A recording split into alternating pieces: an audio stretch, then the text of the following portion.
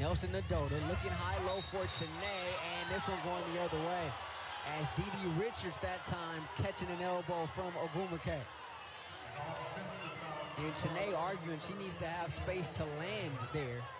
Fred Williams going to call a timeout. I don't think he's happy about the call either. And I don't even see the contact. Questionable if there's contact there. And you would, we've seen plays like this before. Check a replay, and you see the elbow comes down. I mean, if there was contact, it was elbow to elbow contact, but the Oscar goes to DiDi Richards.